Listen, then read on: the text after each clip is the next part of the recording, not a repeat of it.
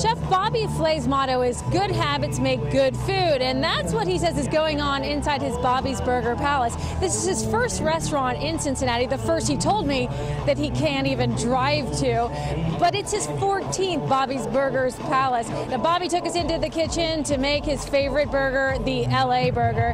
He says the reason for a burger joint is because, unlike his other restaurants, it's affordable. And when he's hungry, he loves a burger.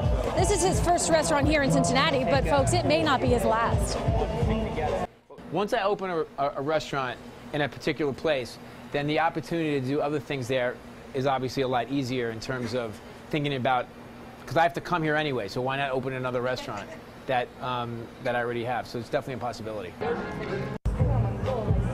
Yeah, why not? We think it's a great idea. All the meals at Bobby's Burger Palace are $10 and under, and we have some breaking news to bring you guys tonight. While we were in the kitchen with Bobby Flay, he had a test milkshake made up, and he asked my producer and I to taste it, what we thought of it. We thought it was pretty great. He's putting it on the menu. He liked it too. Guess what it is?